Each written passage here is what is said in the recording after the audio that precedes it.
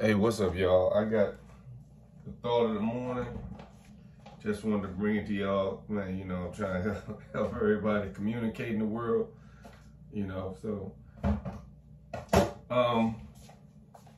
this is probably something people want to say, but a lot of people haven't said it.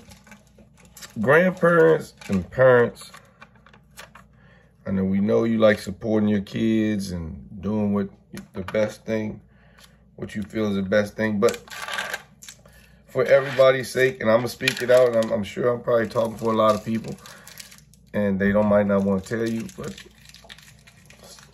you gotta stop. You gotta stop inviting people to your kids' sports when your kid don't get in the game. Okay, I said it. I mean, you know, a lot of people want to say it. You know, you're taking from people's Saturdays. And, you know, people just get tired of just waving at him in the bench, you know, supporting and stuff like that. If you know he's not getting in the game, stop telling people to come to the game, you know. And then we got this wonder when they're going to put 32 in. You know, it's not fair to us. It's not fair to other people, you know what I'm saying? You could be doing stuff. You know, people want to support, but if he ain't even getting in the game, you ain't got to tell a lot. See, the formula should be like this. If it take longer to get to the game, your kid plays in the game. Hey,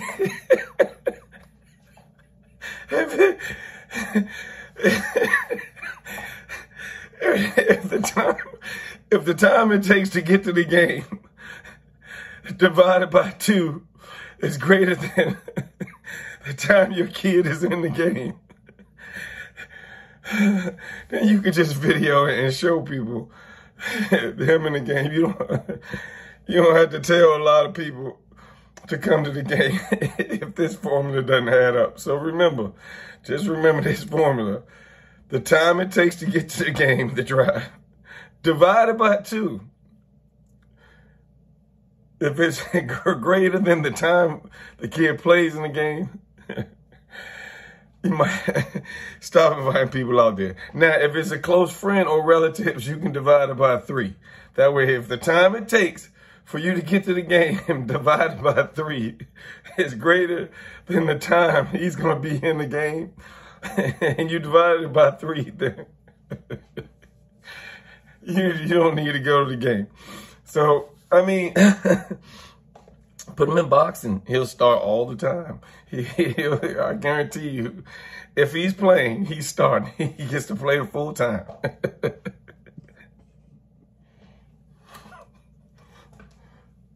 Man, I divided by 3 and everything.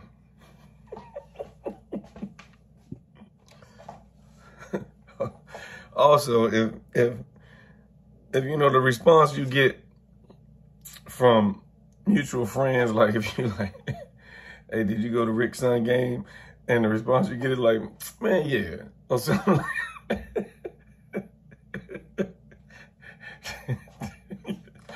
I mean, everybody plays a role. Everybody plays a role for the team, you know.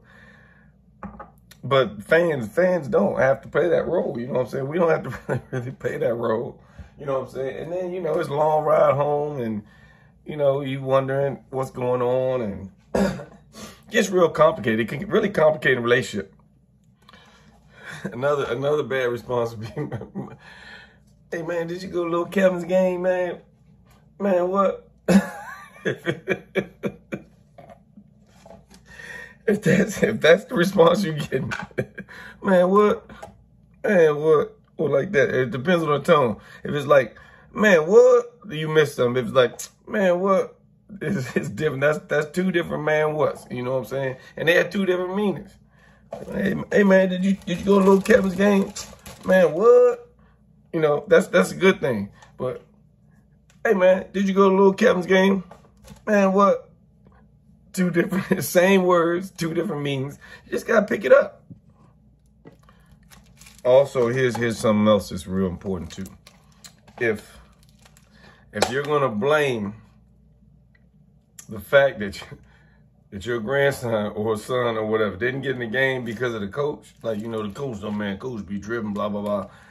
Make sure he doesn't get in the game. That it doesn't really work if the people actually see your kid play and then you start blaming on the coach. You got to make sure he don't get in the game at all.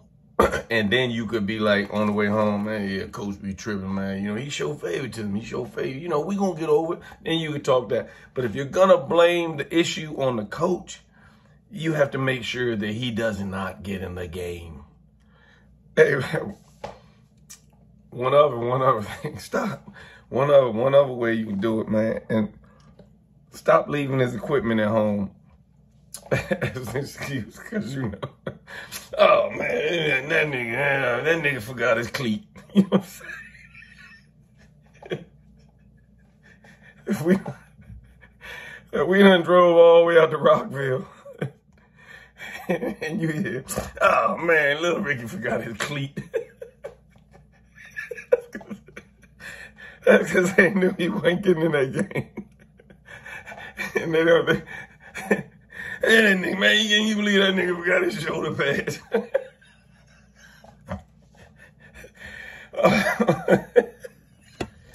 And look, here's how it starts problems. Here's how the problems really start. How it leaks over and everything. Because, hold up.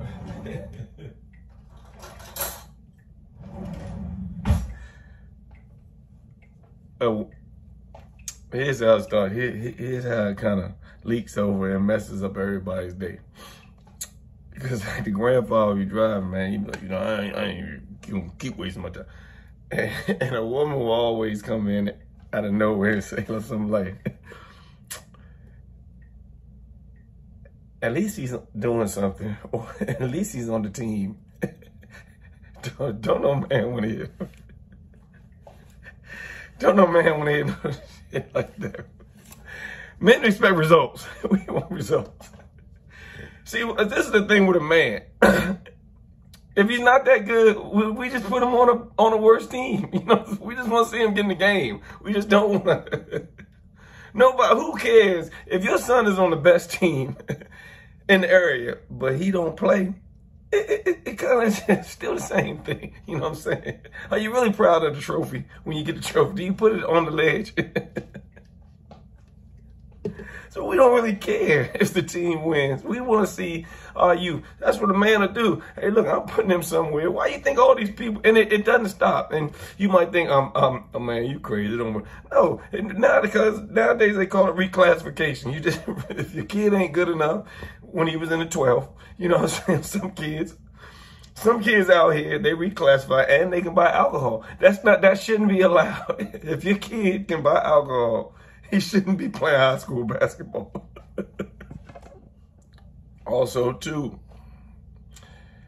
it don't even have to make a difference if he starts or not, if it's track. Unless it's a close friend or they special, stop inviting people to track meets, because y'all know how that works. You sit there and if you buy a cooler, have an umbrella, a tent, a cooler, and nothing to do the whole day if you're going to invite somebody to a track meet. Because track meets work like this. It could be 12 o'clock. Okay, Kenny about to run. Okay, yeah. Go, Kenny, ah! You know, Kenny did the 200 meter, whatever, relays. Then it's like this. Okay, yeah. Let me see the schedule. Yeah, he run again at 4:30. It's 12:45. What we supposed to do to 4:30?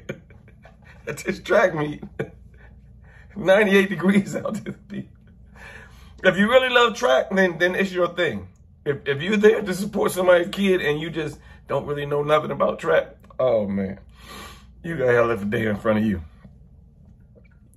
Hey, look, this one of them grandfathers that keep it real, Joe. Them old school. Yeah. I ain't gonna keep driving out this motherfucker. Nah, I'll tell you that now. Somebody gonna say something. I ain't gonna keep driving out this motherfucker with nothing, man. This nigga ain't getting in the game.